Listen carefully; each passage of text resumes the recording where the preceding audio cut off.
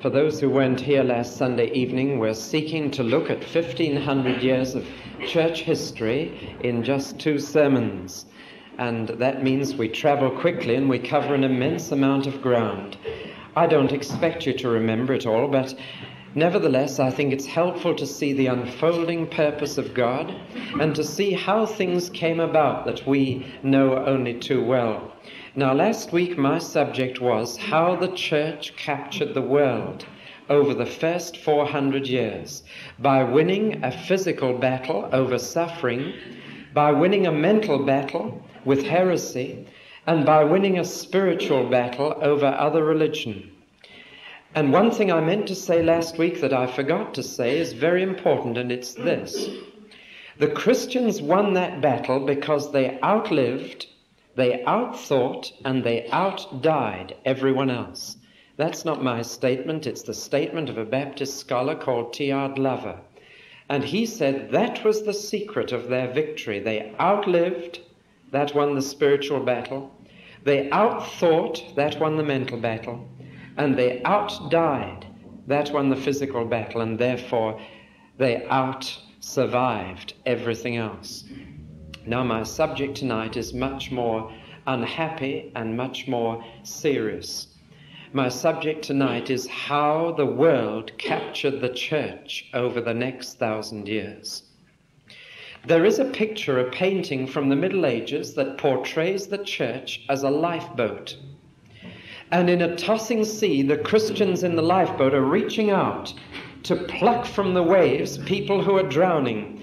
Now, that's quite a good picture of the church. It is a lifeboat, and it's gone into the world responding to the cry, SOS, save our souls. But may I begin by saying this. The lifeboat must be in the sea, but if the sea gets into the lifeboat, then there's real trouble.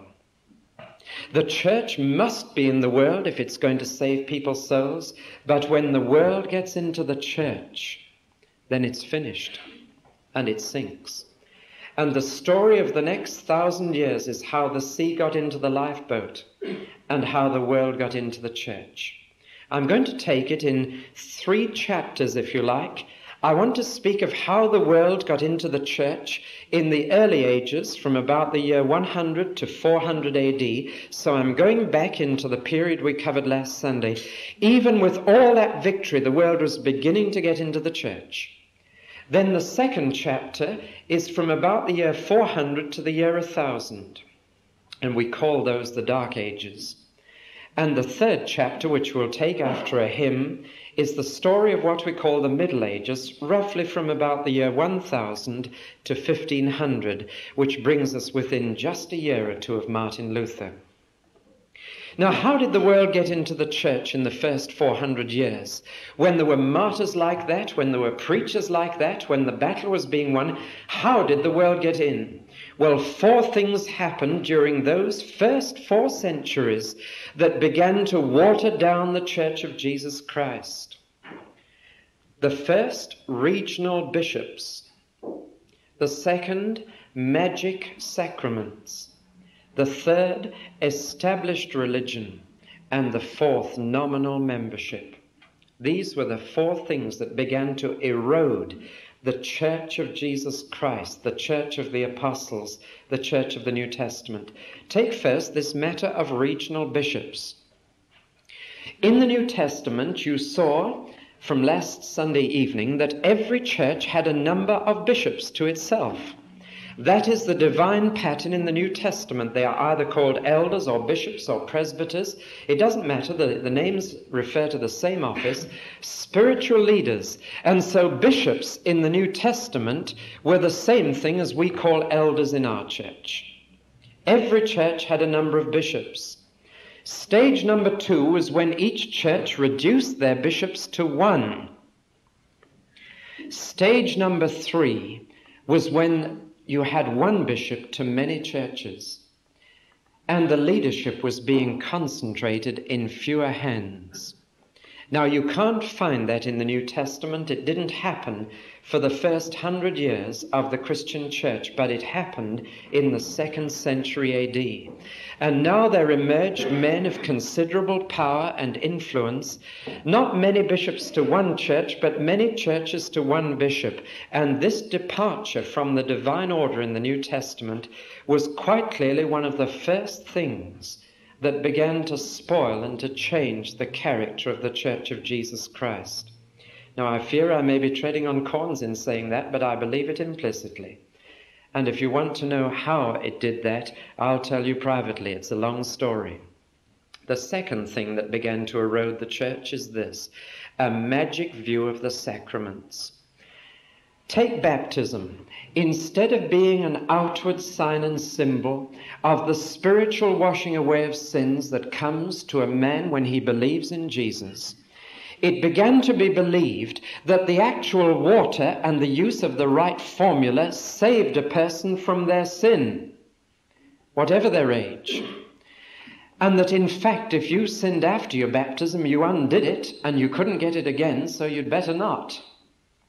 Now, this is a magic and superstitious view, and so they decided, first of all, that they better not be baptized until they were on their deathbed. After all, if you get baptized before you're dying, there's a big risk of sinning afterwards and undoing the good work of washing away your sin. And quite literally, people began to put off baptism until the doctor said there's no hope. And then they rushed for the minister and said, baptize. But then others said, but look, we might have a baby that dies. We'd much rather have the baptism right at the beginning of life and get the baby's sins washed away. We don't want our baby in hell. Now, both of these views were superstitious and magical. And unfortunately, it was the view of infant baptism which prevailed. And so babies began to be baptized about 150 years after Jesus Christ, a practice which has persisted to this day. Not over the majority of churches in the world, but over coming up to half, probably. And that practice meant that many began to say, I'm Christian, who had simply been christened or christened. That eroded the Church of Jesus Christ. Similarly, the Lord's Supper was treated magically. It was in the first 400 years that they began to think that the bread actually was the flesh of Christ and that the wine actually was the blood, and therefore, since his actual flesh and blood were being offered, it was in fact a sacrifice, and therefore the minister handling the bread and the wine must in fact be a priest. And all this idea of the Lord's Supper as a sacrifice and the ministers as priests began at this time through a magical view of that sacrament of the Lord's Supper. The third thing was established religion. When the emperor went to church, you can imagine everybody else did. And when the Emperor Constantine said, from now on, there is only one official religion, and that is Christianity, you can imagine that everybody climbed on the bandwagon. So they did. It became fashionable, it became respectable to go to the church of the established religion of the country. And I still believe, treading on further corns, that an established religion produces fashionable and respectable Christianity. It's bound to. And I cannot find it in the New Testament. And so, fourthly, nominal membership came into the Church of Jesus Christ.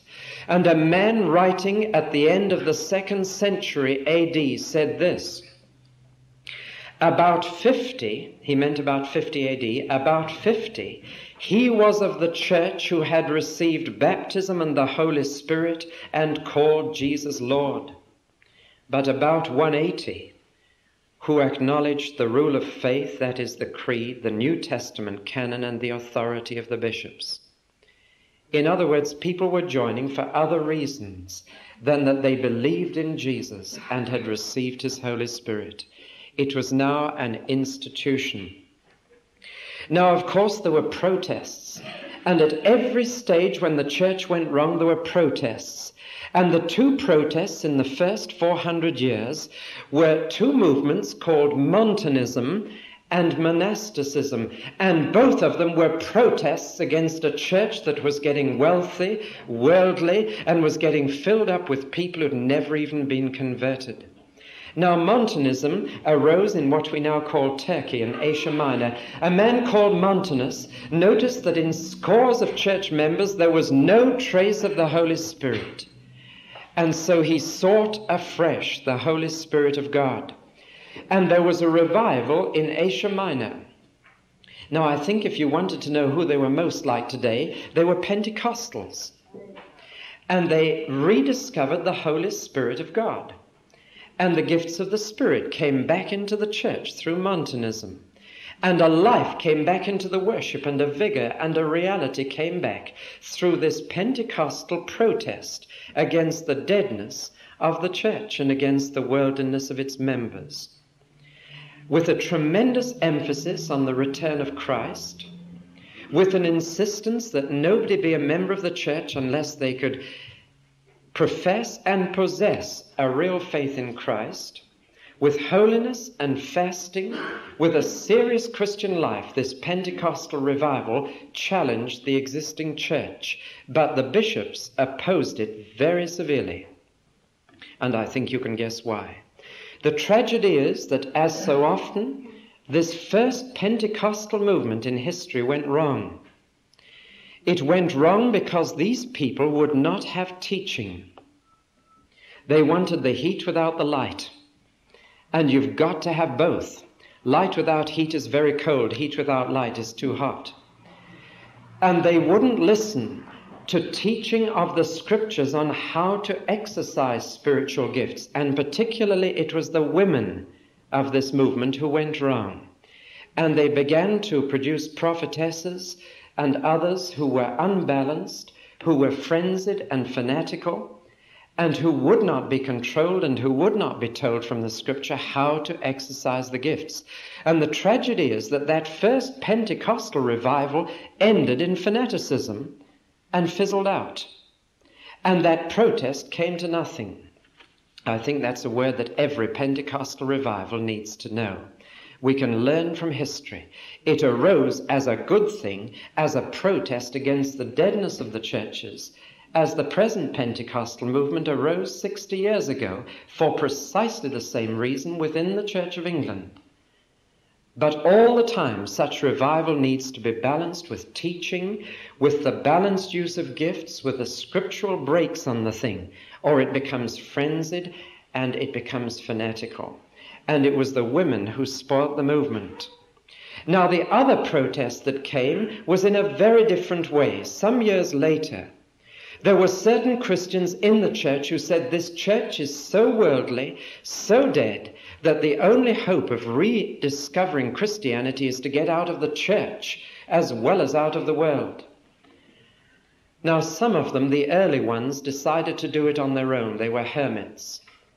It's the strangest tale. There was, for example, let me get one of his names. St. Anthony was the first. He decided that he'd never be a real Christian until he got into the middle of the desert. The trouble was that when he got there, a lot of other Christians thought they'd join him, and he didn't want that.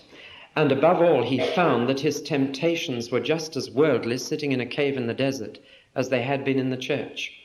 There was the even more peculiar hermit called Simon Stylites. He built himself a pillar 60 feet high, a yard across at the top, and he went up there and lived there for some 60 years. He even stood on one leg for a year to try and, as a protest, tell the church Christianity is something hard and tough.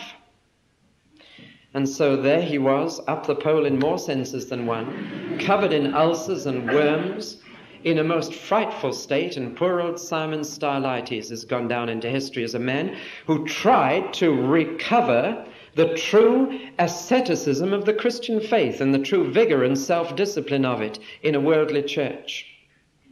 More successful than the hermits were those who started communities of Christians and said we must go out as a community. And the man who started this movement was a man called Benedict.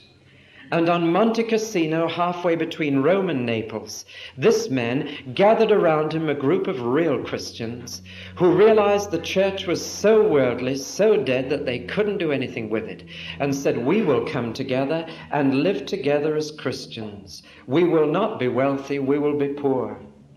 We will not be lustful, we will be celibate. We will not be rebellious, we will be obedient. And they adopted the threefold vow of poverty, chastity, and obedience. And it was run on the lines of a Roman soldier's garrison. And this monastery was a protest against a worldly church. The tragedy is that this protest went wrong just as certainly as the other had gone wrong. For Christ did not mean us to live the Christian life away from everybody else. And later these monks, who started with a good intention of rediscovering Christianity, became so wrapped up in their own salvation, so introverted, that they were isolated from the world and the church. Furthermore, the monks, I'm afraid, produced the idea that there are two sorts of Christians and two standards of Christians and two levels. There are second-class Christians who get married and first-class Christians who don't. There are second-class Christians who live in the world, and there are first-class Christians who live out of it. Now, that's not the teaching of Jesus. Our Lord was not a monk. He didn't withdraw from society. He lived a pure life in the society. And he told his disciples to be in the world without being of it. So that this protest was not the right one, but it was a sincere protest. Now let me sum up then how the world got into the church in the first 400 years. They came in through regional bishops and the concentration of power and leadership in regional areas, copying incidentally the Roman Empire with its governors, came in through magical sacraments, which began to view baptism and the Lord's Supper wrongly, came in through established religion, which made it the done thing for society, and came in ultimately through nominal membership. One protest was the Pentecostal one of Montanism, the other was the monastic one, monasticism. Both were saying the church is not what Jesus Christ meant it to be. One said we will rediscover it by getting back into the Spirit, and the other said we will rediscover it by getting out of the world and out of the church. Both of them made their protest, but alas, came to naught, because they did not get back to the New Testament Christianity in total. Now we come to the Dark Ages from about the year 400 to 1000 AD, roughly starting with that event which we call the Fall of Rome. Now that's where I really want to begin the story tonight. In the year 410 AD, a catastrophe came. The barbarians from the north pressed down on the city of Rome. They came, the Vandals, as we still call people who destroy everything in their track. The Vandals came, the Franks came, the Huns came, the Goths came. These barbarians, called barbarians because of their war cry, Barbar, Barbar. The barbarians came pressing down into the city of Rome and took it. And the Rome of that day fell. The Romans left Britain in that year to go back and defend the city, but they were not able to do it. And as soon as the Romans got out of Britain, the Jutes and the Angles and the Saxons came charging in here, and they destroyed Christianity in England and in south-east Scotland.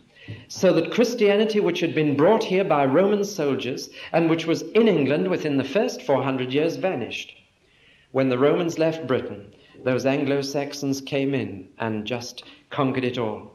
Now, it seemed as if when Rome fell, as if this was the end of everything. Jerome, writing in Jerusalem, said this: the human race is included in the ruins. And people thought, that's the end of everything. Rome is gone, there's nothing left. And they thought it was the end of civilization. It was puzzling to the church because Rome was now Christian, and yet here it was. It had survived hundreds of years as a pagan empire. Now as a Christian one, it collapsed.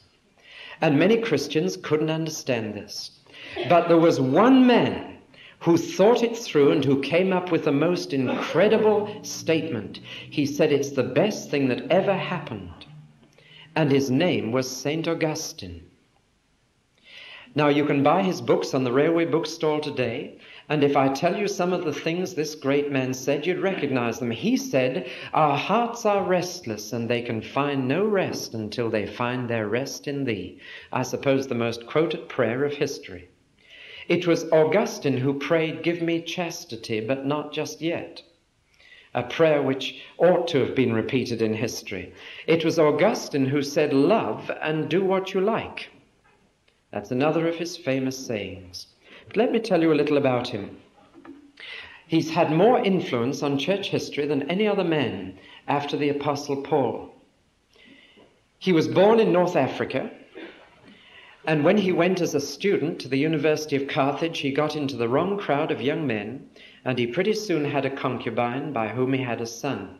He lived in an illegal relationship with her for some 20 years. He had a pagan father, but a very godly and saintly mother, who prayed for him with tears every day, and prayed for this wayward son of hers, Augustine. Later, because of his brilliant mind and academic career, he was invited to be a professor of rhetoric in Milan University. And when he went there, he went to hear the saintly Bishop Ambrose, whose hymn you sang at the beginning of this service, and whose mortal remains I've looked upon. And under the preaching of that bishop, this young man Augustine, with his brilliant mind, but with his thoroughly profligate living, was brought into a tremendous conviction of uncertainty and sin.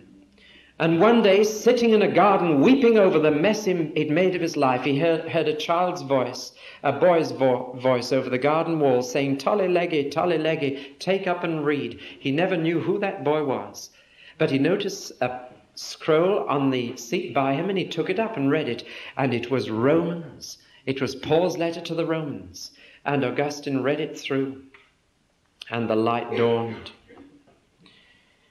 When he walked out in the street afterwards, the woman he'd lived with saw him, and he ran away from her. And she ran after him and said, "Augustine, it is I, it is I." And he replied, shouting over his shoulder, "But it is not I. It is not I."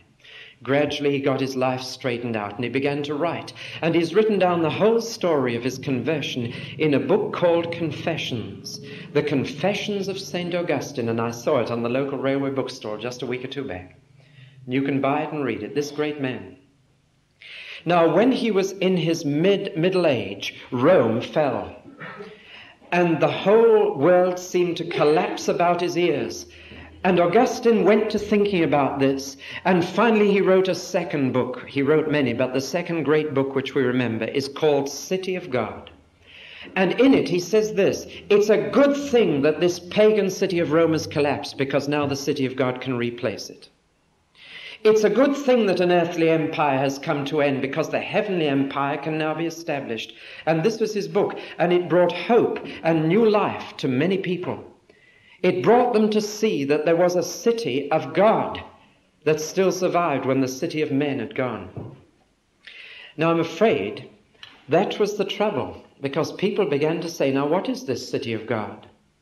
Is it a visible thing or an invisible thing? Is it an earthly or a heavenly? And I'm afraid at this point, Augustine led many people into a misunderstanding through this second book. And the funny thing is that centuries later, in the Reformation, the Protestants said, "We follow Augustine," and the Roman Catholics said, "We follow Augustine." But the Protestants were following his first book, Confessions, and the Roman Catholics were following his second book, City of God. For this is what happened. The church said, well, if that's the truth, then the church is now the new empire. And one of the first results of this was the rise of the Roman bishop to the position of emperor. Now, in those days, there was a great debate about the word pope. It means essentially father. And in spite of the fact that Jesus had said, don't ever call anyone on earth father, you have one Father in heaven. In spite of that, they began to call the local priest father, then they called the regional bishops father, and then finally the 5 great bishops of Jerusalem, Alexandria, Constantinople, Rome, and one other which I've forgotten, Carthage was it, they began to say, now look, if you're going to call anybody father, it ought to be us 5. And finally the Bishop of Rome said, now look, the city of Rome's gone, but I'm the emperor now. I'm the chief bishop, and from now on you only call me pope. You only call me father. And the papacy, as we know it, came into being. And the interesting thing is that the Pope adopted the titles and even the robes of the Roman emperor. He adopted the title Pontifex Maximus, otherwise known today as the Pontiff. And it's the Roman emperor's title. And you see, Augustine's idea was mistaken, and people thought the church is the new empire, and it must have its emperor, and it must have its robes, it must have its ceremonies, it must have its throne. And so the church became an empire, and the Pope became a king. Now, of course, you would imagine that many Christians were having none of that. The French Christians wouldn't have it. The Irish Christians wouldn't have it. The Welsh Christians wouldn't have it. And the Scottish Christians wouldn't have it. I'm afraid the English Christians did.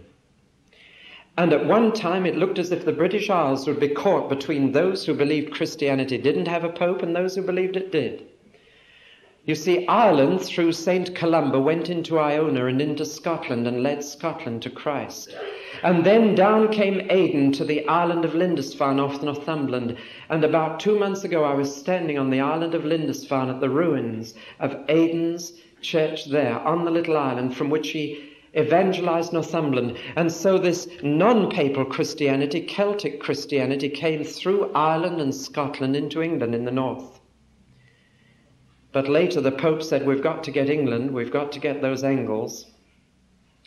He said they must be angels, those Angles, and so he sent a missionary called another Augustine, and Augustine landed on the island of Thanet, Columba on the island of Iona in Scotland, Augustine on the island of Thanet, and then later at Canterbury.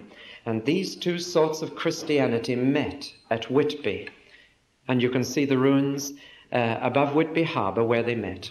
And there in the year 660 AD, papal Christianity met Celtic Christianity. Which would win? The tragedy is papal Christianity won. And the British Isles came under the papal throne. Scotland even changed its patron saint from St. John to St. Andrew.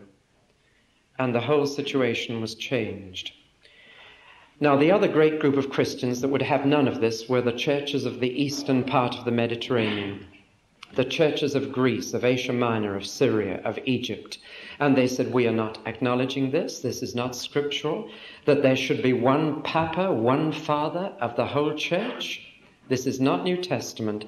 And they began a split which was finally completed by the year 1054 that kept the East and the West churches apart until the last 10 years. I mean the 10 years now, in 1960s. Only in the last 10 years have the Eastern and the Western churches even begun to talk together. For 1,000 years they split over this very thing. And of course they've still got to resolve it even when they begin to talk. But the church became an empire. And the man who did it most was, of course, Pope Gregory. There was Leo the Great. He claimed to be Peter's successor. And one of the most incredible things happened. In the year 850, the Pope said, I have discovered certain documents which go back to the very first century, which prove that Peter appointed the first Pope, and he appointed the second, and he appointed the third, and so it went on. We now know, and the Roman Church now knows, that those documents were a forgery. They are now known as the forged decretals. And yet the papacy was built on a forgery. Furthermore, there was another forgery called the Donation of Constantine, which claimed that all of Italy belonged to the Pope. And the Pope discovered this forged document and said, there, all Italy belongs to me. This is the kind of foundation on which that whole structure was based. And even Rome knows that it is today, and yet still persists in claiming it. And so the power was extended until the year 742. And in that year a man was born who got a dream, and his dream was that the empire of Rome should be restored and put back on the map with himself as emperor, and the Pope beneath him, and his name Charlemagne. Charlemagne. That name strikes a chill when you hear it, Charlemagne, the ruthless man who said, we'll have a Roman Empire back again, and its head will not be the Pope, but an emperor. And Charlemagne saved the Pope's life twice. once from the barbarians and once from the crowds in Rome who were angry with him. And the Pope said, "You've saved my life twice. What will you have me do for you?" And the emperor said, "Christmas Day, crown me emperor." And in the year 800 AD, on Christmas Day, in the largest church in Rome, on the Christmas morning service, the Pope crowned the king of the Franks, Charlemagne, the emperor of the Holy Roman Empire. And 1,000 years later, the Holy Roman Empire still existed. Now you see, you've come full circle. The Empire of Rome collapsed in 410. The church took over the empire, and then in 800 the emperor came back and took over the empire from the church. And it looked as if the whole thing was back again to where it started. Now Charlemagne did some good things, and he did some bad things. He stopped the clergymen having concubines and visiting taverns and going hunting, among some of his good works. Among some of his bad works were that he forbade clergy ever to marry. And it's to Charlemagne that we owe the celebrate priesthood. And this man came back and started a lot of schools and did a lot of good. But the one idea that he had was an idea of a kingdom in which he and the Pope were partners with himself as the senior partner in the business. And he coined the phrase Christendom, Christendom, meaning the kingdom which would be Christian under the emperor.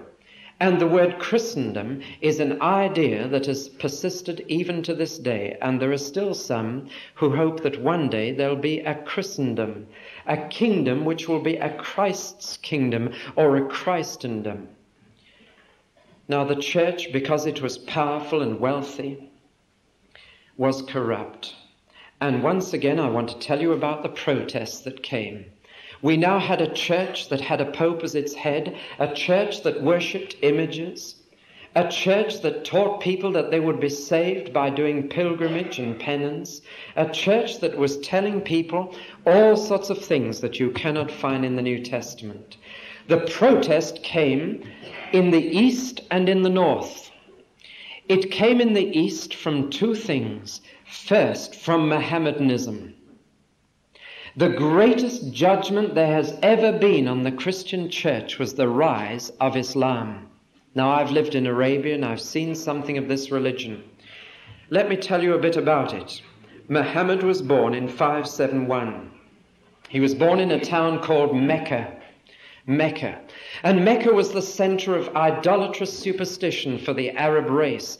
In the middle of Mecca was a huge square building, not quite as big as this church, covered with curtains, a black curtain, and in it was a sacred stone, the Kaaba, a meteorite that had fallen from the sky. But there was much other superstition and idolatry in Arabia, and this man Muhammad grew up with the idolatry and superstition of the Arabs, and he was revolted and disgusted by it. So, now listen to this, so he turned first to the Jews and then to the Christians and said, "Have you got the true religion?" The tragedy that Muhammad never met a converted Christian, the tragedy that he never saw real Christianity of the New Testament kind, the tragedy of it, all he saw were priests' investments and images and crucifixes, and he said that's as idolatrous as the Arabs' religion. Now, if only Muhammad had met one true Christian at the end of the 6th century, but he didn't. And so he said, right, I'm going to seek a new religion that is pure. And he turned away from this wretched, perverted Christianity, which by this time was all that he could find. And so he married a wealthy widow, and he spent years in the desert. And in the desert, he says, he was spoken to, and a voice said, "There is no God but Allah, and Muhammad is his prophet." He began to preach this. He wrote down what he heard in his visions in a book, the Holy Quran, Al-Quran. And he was persecuted, and he had to flee to Medina in the year 622, and that is the date from which the Arabs take all their calendar. And so their year is not our year. He came back to Mecca with an army, and he imposed the new religion on Mecca with an army. From then on, everybody had to pray to Mecca. And by a religion of good works, by fasting, by praying 5 times in a day, fasting during Ramadan, by making pilgrimage to Mecca, by giving alms to the poor, you could get to heaven. And that religion was imposed with the force of arms. And Mohammedanism swept Christianity out of the Mediterranean. It swept Christianity out of the North African coast, and there wasn't a church there for centuries. It swept Christianity out of the Holy Land itself, out of Jerusalem, out of the place where Jesus died. It swept up through Spain and up through Asia Minor. It swept into France and got as far as the gates of Lyon. It swept into Eastern Europe and got as far as Vienna. And it looked as if Mohammedanism was going to crush Christianity in a gigantic pincer movement. It's the greatest judgment God has ever allowed to come on the Christian church. And it was deserved. And Christianity vanished over most of the Mediterranean coast.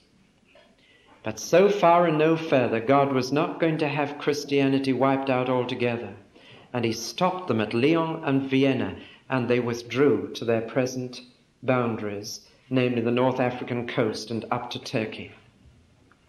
Because at this time, all over Europe, there were little groups of Christians meeting around the Word of God.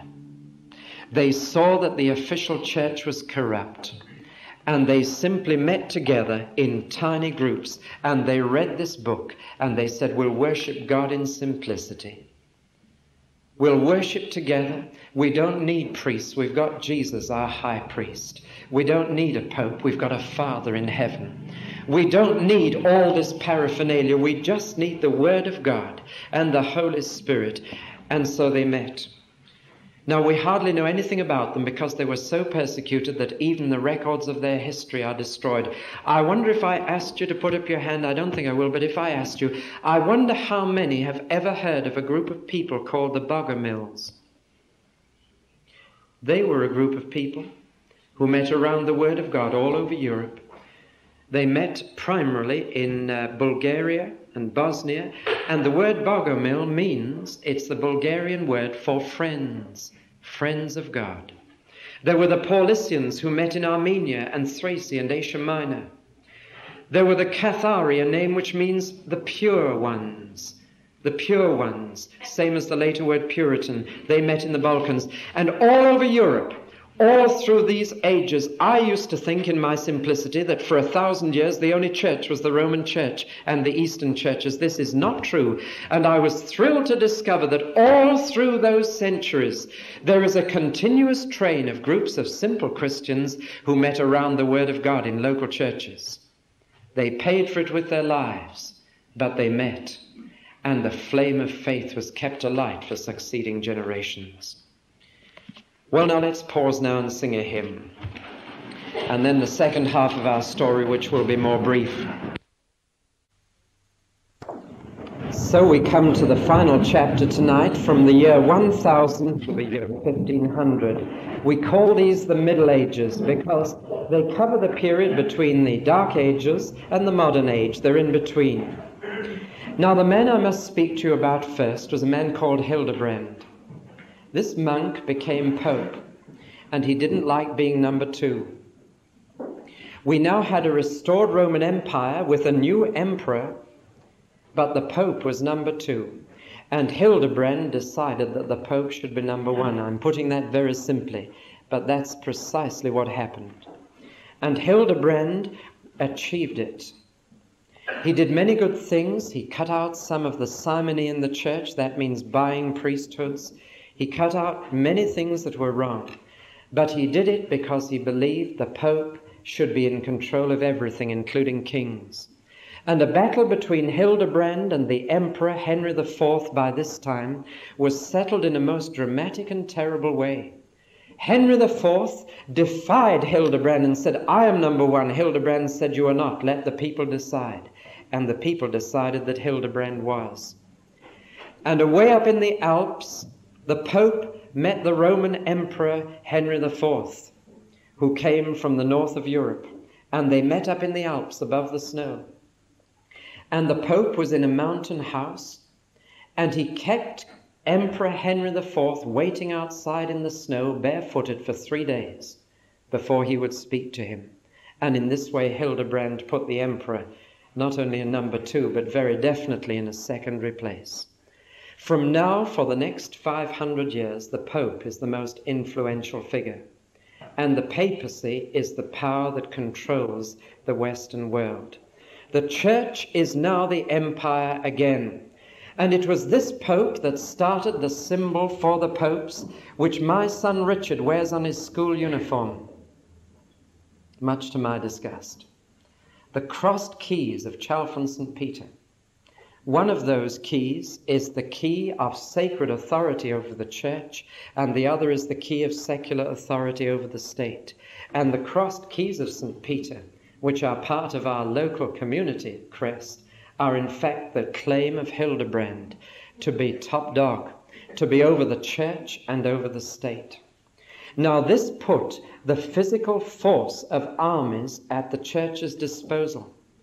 And because Hildebrand thought this way, he began to use force to establish the kingdom of Christ. Never was a greater mistake made. And the first outcome of this idea that force is valid for the Church to use was 8 crusades to the Holy Land.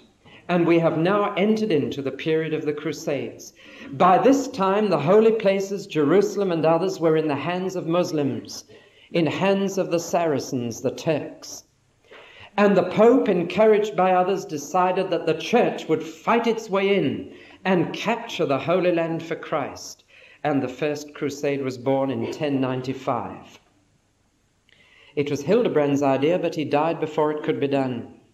But even during his lifetime, people were setting off. Now, just as people today have a craze for marching, walk so many miles, you sponsor me, and so on, the craze today is marching. Now, that's precisely the craze that there was then. And it was considered the cause to walk for, the cause to march for. And there were walks in aid of this all over the place to raise money, to do all sorts of things. So there's nothing new under the sun. And you walked because you were crusading. And you wore a thing on your shoulders. You wore a cross on your shoulders. And this was called a crux-aid. And from that we get the word crusade. And you marched behind these banners or with these things on your shoulders, not epaulets. The first crusade was pulled together by an unkempt, uncouth, fanatical preacher called Peter the Hermit. And he set off with 600,000 men, and only 1/10 of them arrived. Most of them died in the high mountains of Turkey. But they got there, and they took Jerusalem, and they pillaged it, and they raped the women, and they established the so-called rule of Christ in Jerusalem by slaughtering all the Saracens of that city. Now, is that Christian? You say straight away, of course it isn't, but bear in mind they were misled. And thousands of people thought this was what the Church was meant to be, an earthly empire establishing itself by force. Mind you, there were incentives. They were offered absolution from their sins if they'd go and fight for Christ. They were offered indulgences, so many years off purgatory, which was now believed in. They were told that their debts would be cancelled by law if they went. They were told that there was pardon for criminals who would leave prison to go and fight. You can imagine the kind of motley crew that resulted. Philip of France was caught up in it. King Richard Coeur de Lion of England was caught up in it. And 8 times they set off to go and take that place. And a few weeks ago, some of us were looking at the ruins of Crusader castles all over the Holy Land, Acre, Mount Hermon, there they were. It's the greatest disaster there's ever been. One of those crusades was a children's crusade. And 2,000 little mites set off to march across Europe to try and get Palestine back for Jesus. Not one of them ever arrived. The Pope said you will have food miraculously provided for you by angels if you go, but the food never came and the angels never appeared. It's a most incredible story which you ought to read if you want to understand the background of the Reformation. What was the basic failure? The answer is they thought you established the kingdom of Christ by physical force. And so there were orders of Christian knights, the Knights of St. John of Jerusalem, the Knights Templar, and other orders of Christian knights. It all sounded grand. It was worth marching for. It caught the imagination of young people, and off they went by the thousand to their death. The last one was an utter failure. And we looked a few weeks ago at the flat-topped mountain of the Horns of Hittin, where the last Crusader army died of thirst, besieged by the Saracens. And in 1270, Europe breathed a sigh of relief because the Pope called the whole thing off. It's one of the saddest stories in the history of the Church. It did nothing. And indeed, it did worse than nothing. From using force outside the Church, the Pope now decided to use force inside the Church and began another dreadful chapter called the Inquisition. I dare not go into a description of the things done in the name of Christ. The bishops refused to run this dreadful machine of cruelty and malice and suspicion to force people to toe the Christian line. But the Dominicans took it up, and for many years, many people went in fear of their lives through that dreadful thing, the Inquisition. All the way through, what was wrong was this: the Church thought of itself as an earthly empire that was valid in using force to establish the cause of Christ. We now know this is not the way to do it. We know that the Church must use no other force but love, and must never force anyone, except through love and through preaching the gospel, to accept Christ. And of course, this kind of corruption soon turns in on itself. Power tends to corrupt, said Lord Acton, and absolute power tends to corrupt absolutely. And by the way, that's the right quotation of his words. I've had about 6 versions, but that's the right one I've checked up. And it corrupted. And very soon the Pope was 2 popes. And there were 2 fighting for the throne. And then 3 popes. And people wondered what on earth the world was coming to. There was a pope in Avignon, Sur le Pont d'Avignon, there was the Pope. It was the pontiff at Avignon, not just the pont, and there he was. And there was a pope somewhere else, and there was a pope in Rome, and the 3 of them. Who's pope now? You see, this kind of behavior soon leads to that kind of disintegration. They managed to pull the papacy together, but then the corruption began to come further down. The monasteries became corrupt. They became too wealthy. The bishops became too powerful, the parishes became corrupt, and the practices of ordinary Christian religion were corrupt. There were prayers to Mary. We were never told to pray to Mary. She's a human being like the rest of us. There were prayers for the dead. There were prayers to the saints. There was the doctrine which caused the greatest fear, the doctrine of purgatory, how many years you go through suffering after you die. There was the doctrine of the Mass, the sacrifice, so-called, of the Lord's Supper, offered by the priest. There was confession to the priest. There were indulgences so that for a sum of money you could buy so many years off purgatory. There were pilgrimage. There were worships of relics. There were images in worship. Now, none of this was in the New Testament, not a scrap. But when such corruption sets in, everything seems to go wrong. And when such power and wealth come to the Church, it's not long before worship and other things are destroyed. Now, what was the basic fault behind all this? And if you forget most of what I've said tonight, this is important.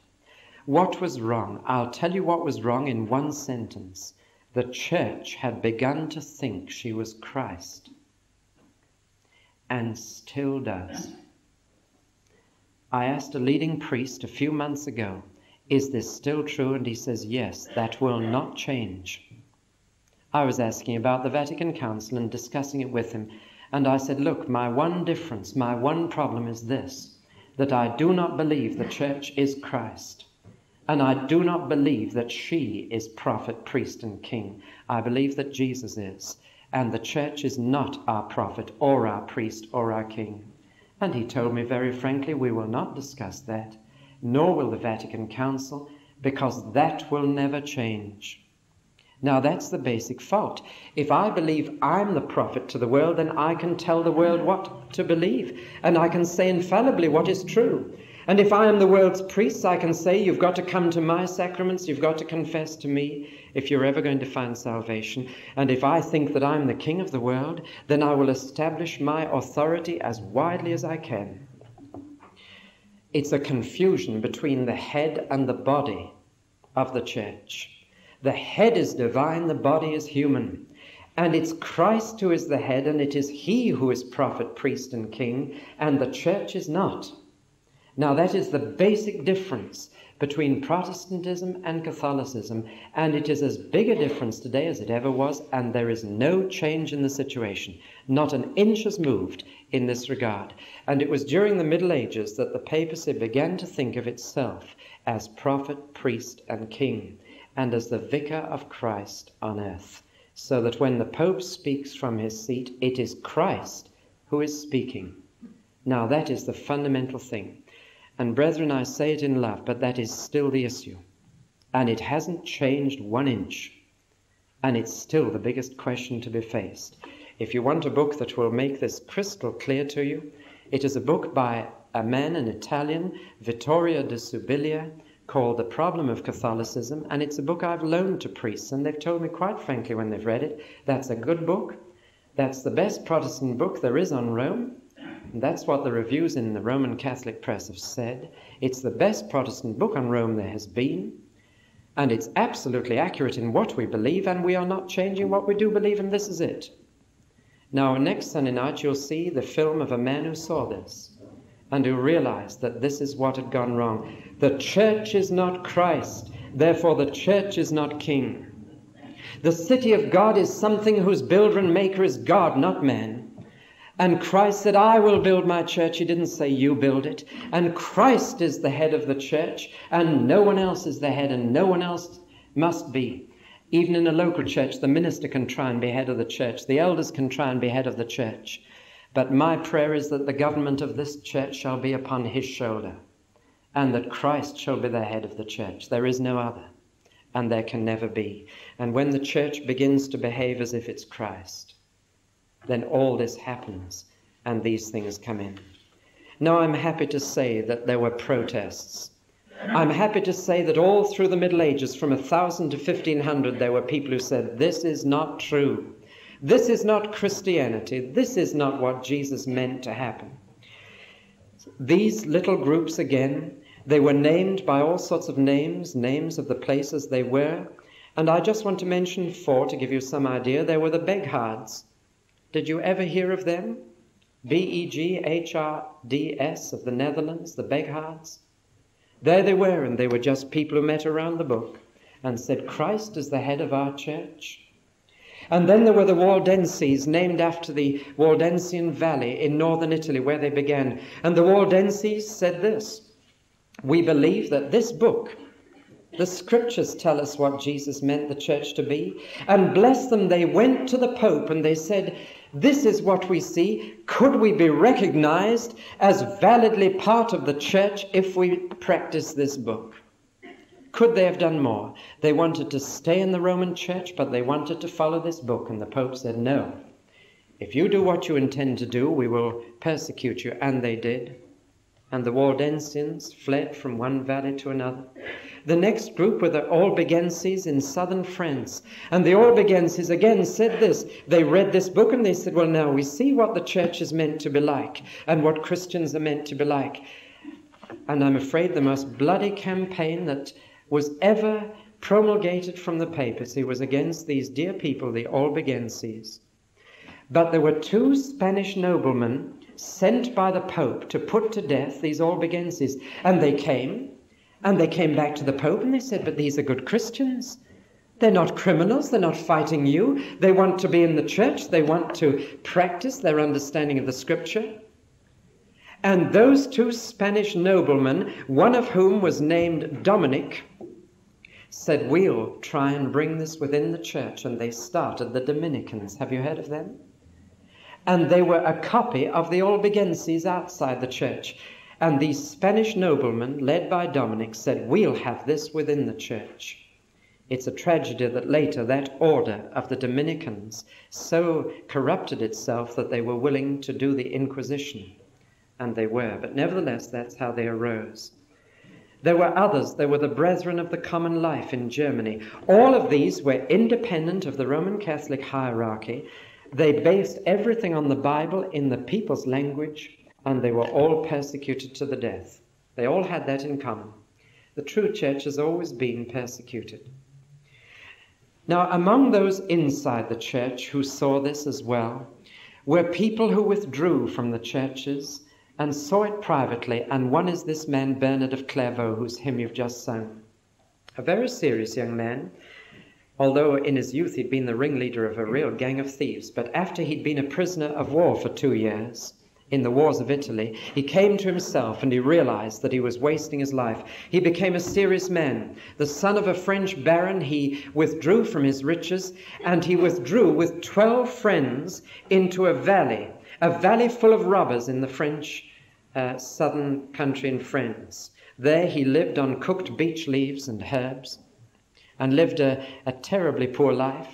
He got his friends up at 2 every morning for prayer, didn't let them stop work till 8 o'clock at night, and they built a community in the valley of Clairvaux. And Bernard became one of the most powerful Christians in Europe. He even chose one pope.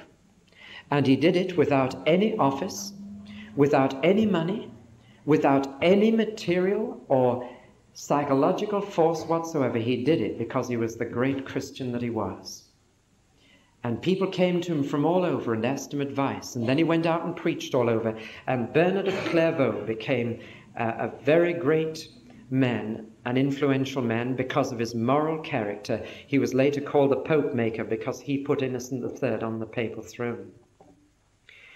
In private, he loved Jesus, and Martin Luther once said, "Of all the monks and priests of history, I have the highest esteem for Bernard of Clairvaux," whose hymn you've just sang.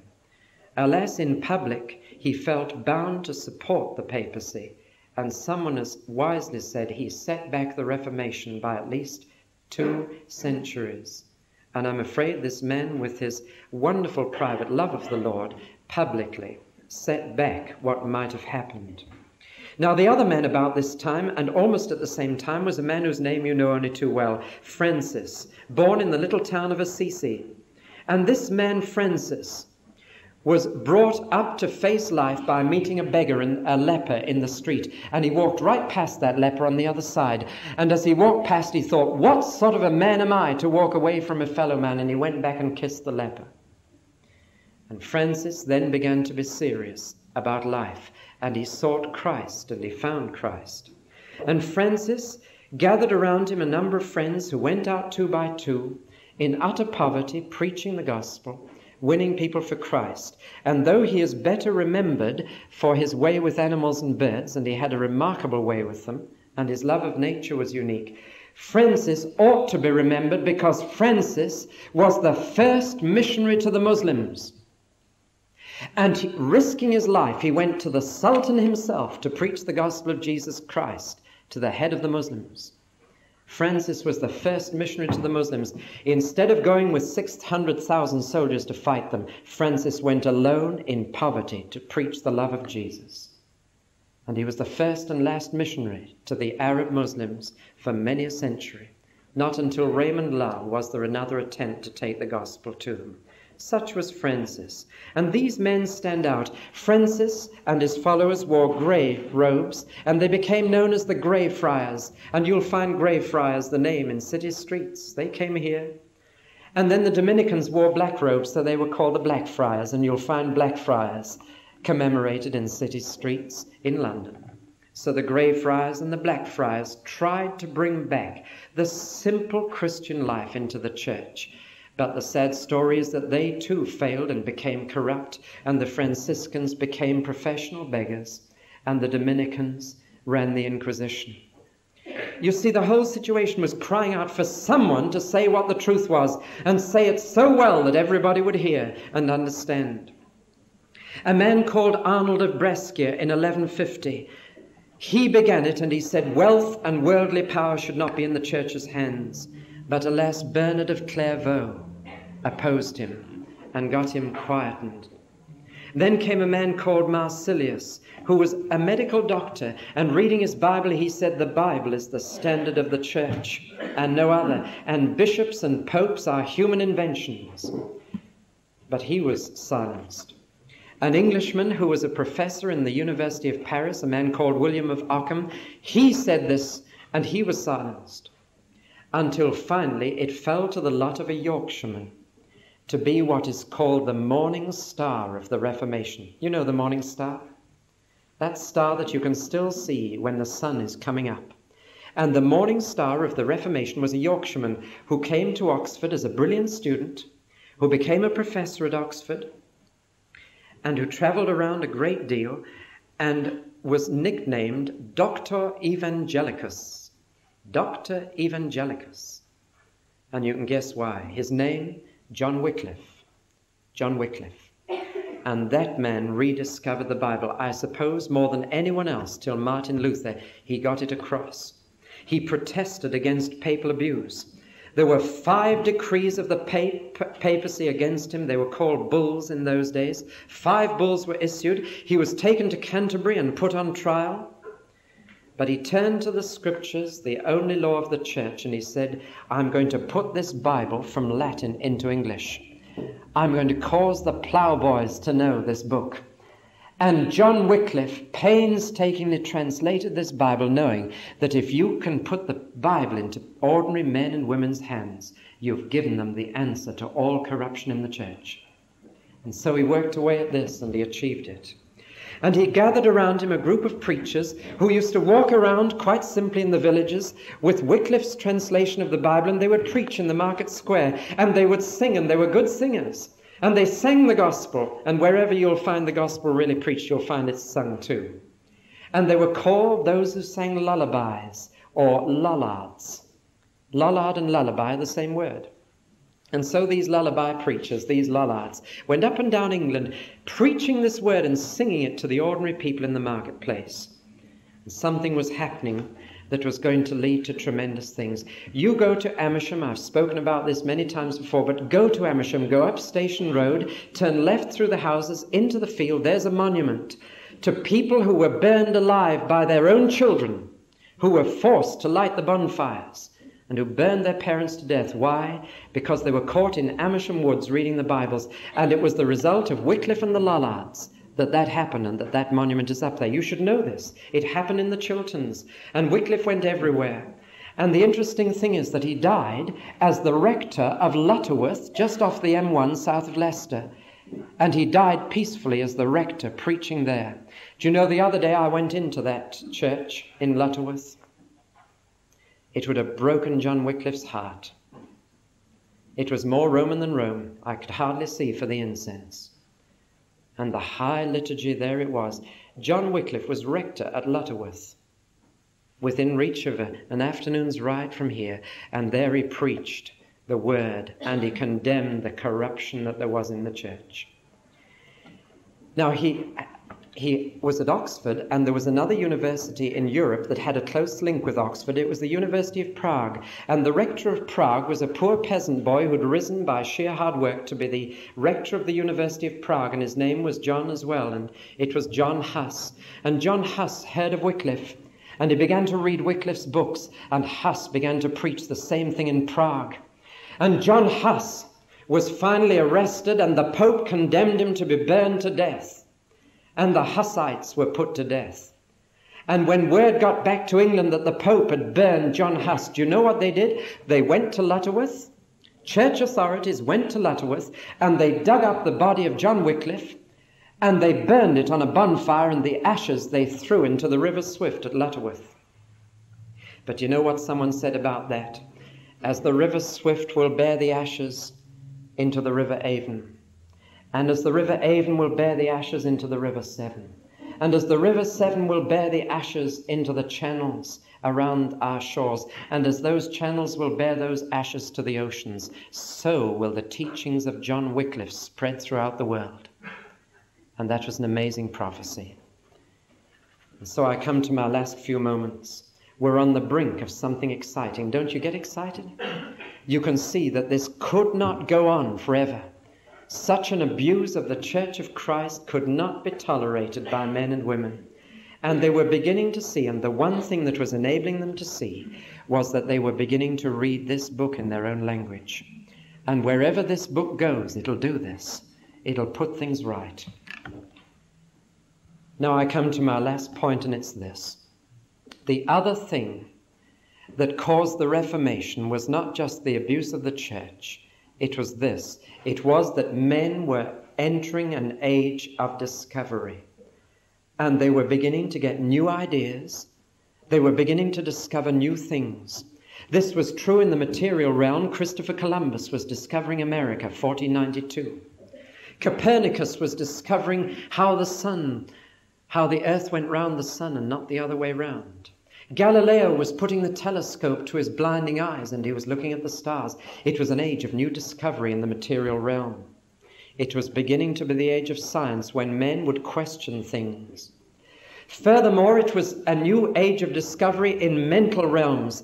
They were rediscovering Greek literature and Greek art, and in Raphael's paintings you will see the rediscovery of ancient culture coming up, because Constantinople had fallen to the Turks and the Greek treasures of art had been swept away into Rome and into Italy, and the new art and the new learning were being spread because the printing press had now been invented, and there was a whole area of new learning. And one of the great new scholars was a man called Erasmus. And among many other things, Erasmus began to rediscover the Greek New Testament and the Hebrew Old Testament.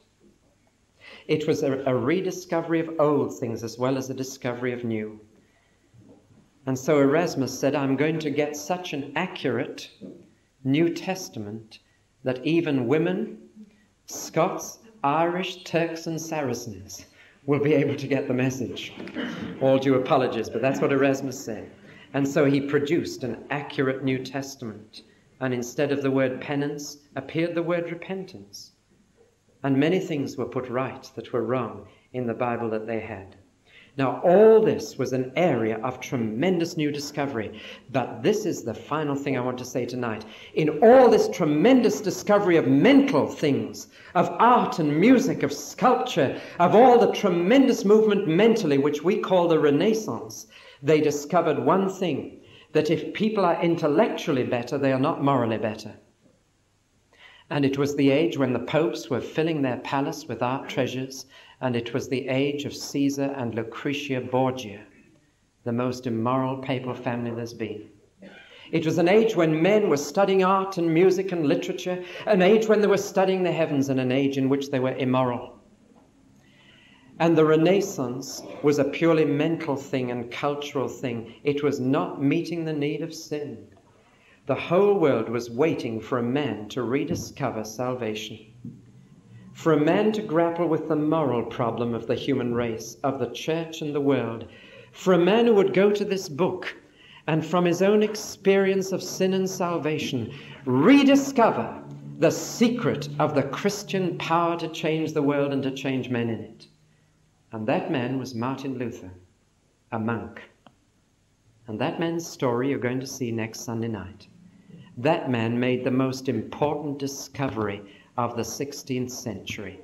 And 450 years ago, this very month, he made that discovery public and swept thousands of people into the truth of Jesus Christ.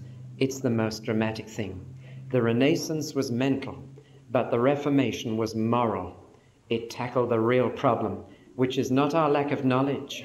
It is not our lack of science. It is not our lack of music or art or culture, helpful though these things are. The real thing men needed to discover was that we lack Jesus Christ and the gospel of salvation. Let us pray. Father, we've thought of so many things tonight, and so many years and centuries have rolled by. And some of these events have gripped our imagination, and some of them have made us very sad when we think of all that's been done in the name of the Church of Christ. Lord, we pray that we may be the sort of church you want us to be. We pray that we may learn from the mistakes of the past. We pray that we may learn the lessons of history the history of your people and the history of our brethren and sisters in Jesus Christ. And we thank you that through all those ages you were never without witness, never without those who knew the truth, who paid for it often with their lives, but kept alight that flaming torch of faith which we inherit to pass on to succeeding generations. Oh Lord, we pray for your church today. Where it is corrupt, cleanse it. Where it is in error, lead her to the truth. Where she is divided, unite her. Where she is lazy, quicken her. Where the churches are empty, fill them. Where the gospel is preached, may it be done with conviction and power. And above all, may Jesus Christ be seen to be the head of the church and the only head of the church. And may we be seen to be his body, perfectly obeying the head in all things. We ask it in his name and for his sake. Amen.